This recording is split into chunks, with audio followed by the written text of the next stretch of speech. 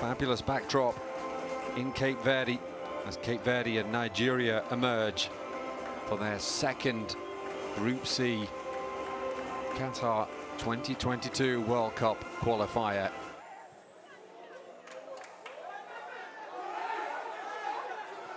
Well, in fact, it's Dylan Tavares who smashes in the opening goal. Perhaps anticipating the shot towards the far post. Tavares went to the near post, and it's 1-0 Cape Verde. Here's Collins trying to drive between two, and he against the rub of the green.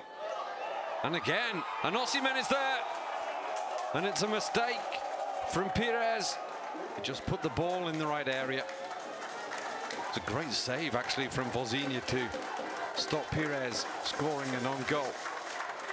But Osimhen was right there. Too quick for everyone, and he gobbled up the rebound. Great play to release Ajuke down that left-hand side.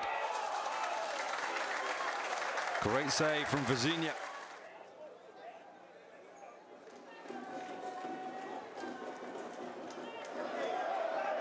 Not an easy one.